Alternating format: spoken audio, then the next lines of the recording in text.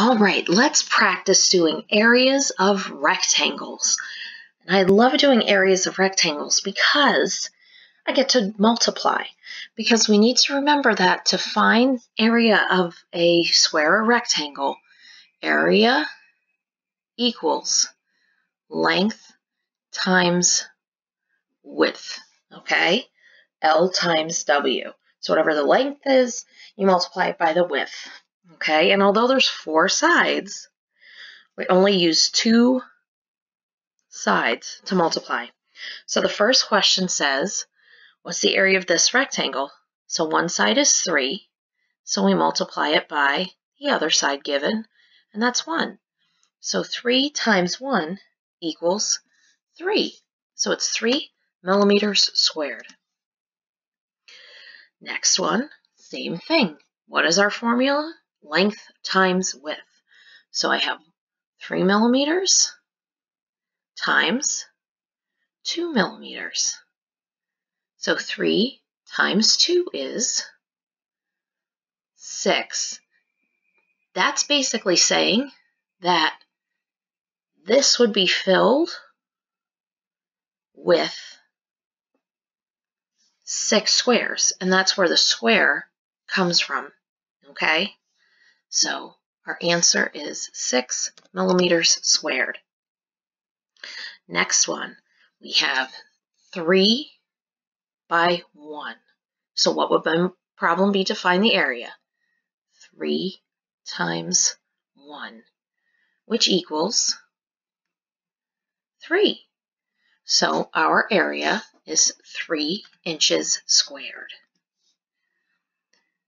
Next problem. It's a square.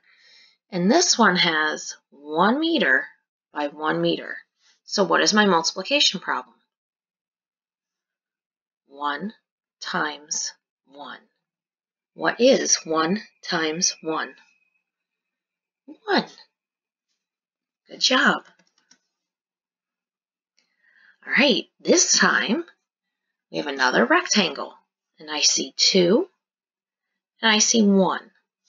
What is my multiplication problem this time to find the area? 2 times 1. Now here's a question. What if somebody said it's 1 times 2? Could I still do it that way? Absolutely. Remember, flipping those numbers around for multiplication, you're still going to get the same product, the same answer. So 2 times 1, or 1 times 2, equals 2. This time we have a square. What numbers do we have? We have 5 inches and 5 inches. So what's my multiplication problem? 5 times 5. What is 5 times 5? 5 times 5 is 25. 25 inches squared. Next up, we have another rectangle. One side, the long side is 2 centimeters, short side is 1. What's my multiplication problem? 2 times 1. What is 2 times 1? 2. And because it's area, okay, remember, we have to say centimeters squared. Okay, next one, 4 by 2. So long side is 4, short side is 2. My multiplication problem is 4 times 2. What is 4 times 2? It's 8. Good job. So that's saying that I could have 4 rows with 2 squares in each row to fill it up. And each one of those squares is 1 mile.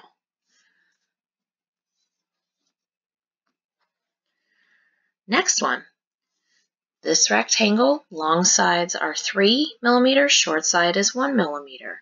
So my multiplication problem for area is 3 times 1. What is 3 times 1? Any number times 1 equals that other number. So 3 times 1 equals 3. Good job. All right, last one.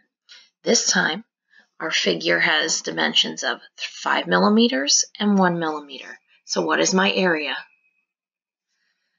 We figure it out by doing 5 times 1. 5 times 1 equals 5. So my answer is 5 millimeters squared. Awesome job finding those areas.